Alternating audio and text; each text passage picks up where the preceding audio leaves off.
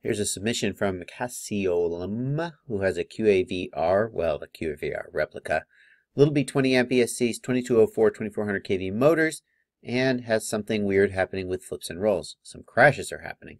Let's take a look at the log and see if we can figure out what's happening. The first thing I'll try to do is identify where the crash occurred. I'll do that by zooming out. I've got the gyros up here, but hopefully it'll be obvious where the crash is occurring. Probably at the end. Yeah, looks a little bit crashy there. Yep, here we go into a roll, full stick deflection here, and then some crazy stuff happens with the stick and throttle down. I'm guessing that's where you crashed, and probably here is the copter tumbling and rolling across the ground. So let's now pull up your motors. The next place I think we should go is your motors, because oftentimes when there's a crash after a flip or roll, it has to do with the motors. And we'll zoom on in here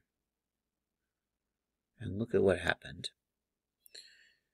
Yep, and throttle goes up, throttle goes down, stick goes over, and boom. And motor number, bring that back. Motor number 3, the back left motor goes to full. Now, we've discussed this before, and I'll discuss it again because not everybody watches every single one of my videos. So say it enough times, hopefully it'll stick. When you see a motor go to full in clean flight, what that indicates to you almost always is that the motor has ceased to make thrust. Remember that the clean flight motor traces show you what clean flight is commanding, not what the motor is actually doing. When you see a motor go to full and stay there, it almost always means that the motor has stopped making thrust.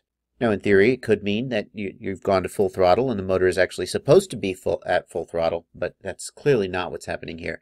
Notice that as this motor hits full throttle, the other motors quickly drop off. Motor number 4 drops off rapidly, and that is to compensate for a difference in thrust here. We don't want the copter to pitch.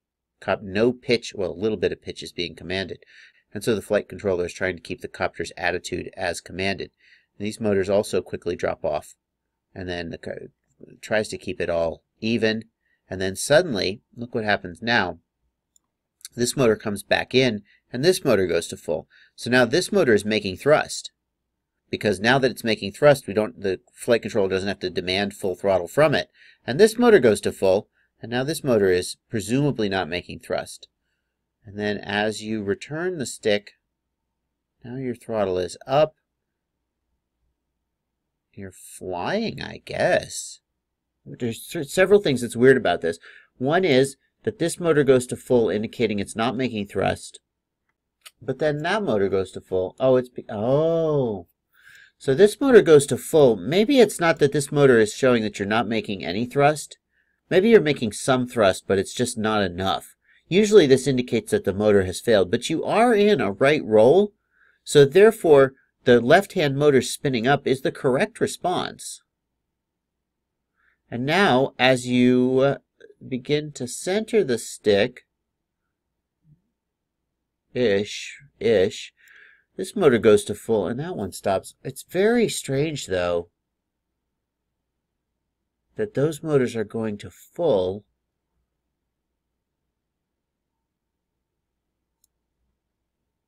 It's the counterclockwise spinning motors that are both going to full. The back left when you go into the move and the front right when you come out of the move. And then you just have a mess here and it's all over. Let's take a look at since it's the counterclockwise spinning motors that are behaving oddly, let's take a look at the yaw axis, since yaw changes always involve motors that are spinning the same direction. And I see that your P term, as you go into this move, this is very interesting. So your yaw P term goes strongly negative, even though you're not putting in any yaw input. And that starts to explain why this motor is maxing out. Because this motor is being asked to perform the roll input, but it's also being asked to perform a yaw input, and so it only has so much authority. This motor spins down to keep the yaw and roll balanced as being commanded. See, notice how negative we are here? Very negative. As you start to return the throttle, this motor spins down, and now yaw is still negative. We still need to counteract. That's why I was right. The reason that the counterclockwise spinning motors are both having the problem is because the whole time you need to have this, it's going to be a right yaw force. But the question is, why is right yaw needed when the stick is centered? And the answer is that as you go into this move, the yaw gyro goes positive, which would indicate that the copter is yawing when it's not being commanded to yaw. So the yaw P term is doing the correct thing. We see that the yaw gyro goes up, indicating the copter is yawing, even though it's not being commanded to yaw. And therefore the P term goes negative, and it's trying to cancel this out. That explains why your motors spin up the way they do. But the question is, why does the copter begin to yaw when you are commanding roll? And in fact, does the copter begin to yaw? It seems like you would have mentioned that whenever I roll, the copter also yaws. And this is not a small amount of yaw. This is a lot of yaw. Do we have a degrees per second here? 110 degrees per second. So that's, let's see, 1 turn every 3 seconds, roughly. I mean, it's not a ridiculous spin out, but it's not nothing. And it gets up to 400 degrees per second. So now we're at over 1 turn per second.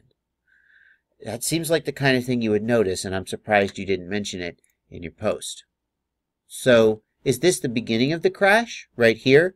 This moment, right here, when the yaw gyro goes positive, that must be the beginning of the crash. But you don't center the stick. It sure looks like you're continuing to do your move. And now are you trying to recover here? How long is that? Are you trying to fly out of it? I guess so. That must be where the problem happened, right here. You did a roll and the copter started flipping out. Why did the copter start flipping out? Boom. Do you see that motor go to full right there? Right there, it goes to full immediately. Why does it go to full?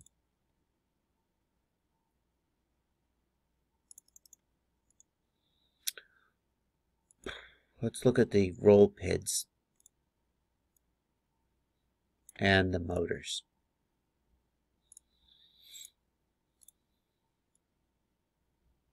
Why does it go to full?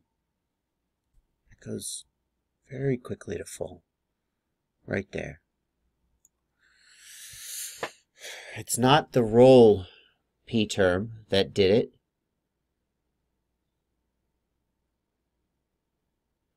I is 0 on the roll axis, and the roll P term, it's climbing, but it doesn't spike right there. So why did the motor spike?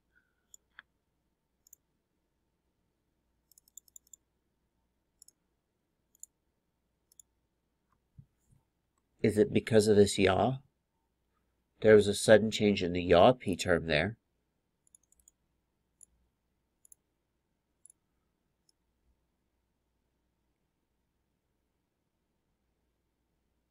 And pitch P goes up as well. You have some crazy coupling here.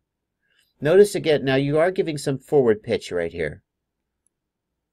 But notice that the pitch gyro is at negative 93 degrees per second. That's actually backwards.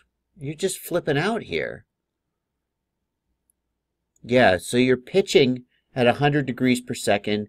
You're rolling at 300 degrees per second. You're yawing at, you're yawing at 300 degrees per second, 400 degrees per second. You're rolling, which is the only thing you are commanding, and the PID loops are flipping out, because you're not commanding any of that. So there's just this moment right here where the copter flips out. The fact that the motors go to full is not the cause of the problem. It's an effect of the problem. The motors go to full because at this moment the copter flipped out, and the PID loop is trying to unflip it and failing. Okay, so the motor's going to full is the symptom. It's the effect, not the cause. So why did the copter flip out? I don't know. There's nothing in your black box that tells me anything about why it flipped out. There's just this moment here where it flipped out, and it flipped out on all three axes, well, two axes, pitch and yaw. You were already rolling. It flipped out at the beginning of the move. Oftentimes, a copter will flip out at the end of a move because the motors have been idling, and then suddenly they're asked to spin up and arrest the roll or the flip, and they can't do it. They get up. It's commonly called a desync, although it may or may not actually be a desync. Regardless, in this case, you were going into the move. You drop the throttle, and you're going into the move, and then boom, boom, it just flips out.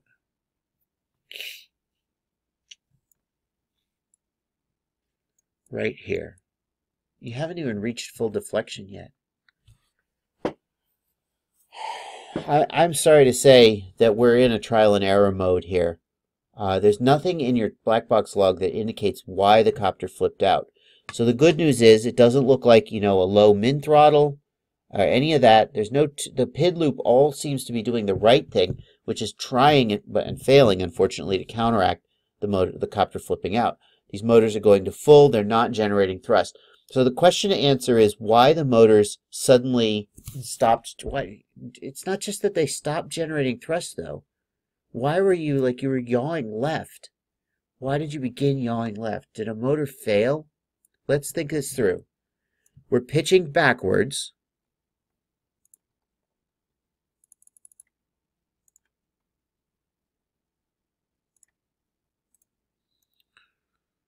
So you're yawing left. You're pitching back.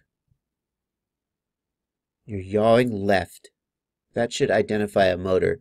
Pitching back means that one of the back motors stopped making thrust. Yawing left, the back left motor stopped making thrust. Because the back left motor is spinning counterclockwise. Therefore, it's pushing the copter to the right. It's yawing left. So, okay, so the back left motor stopped making thrust. So in this scenario, I think we have to conclude that. I don't know why, but that's where you should investigate. All right, happy flying.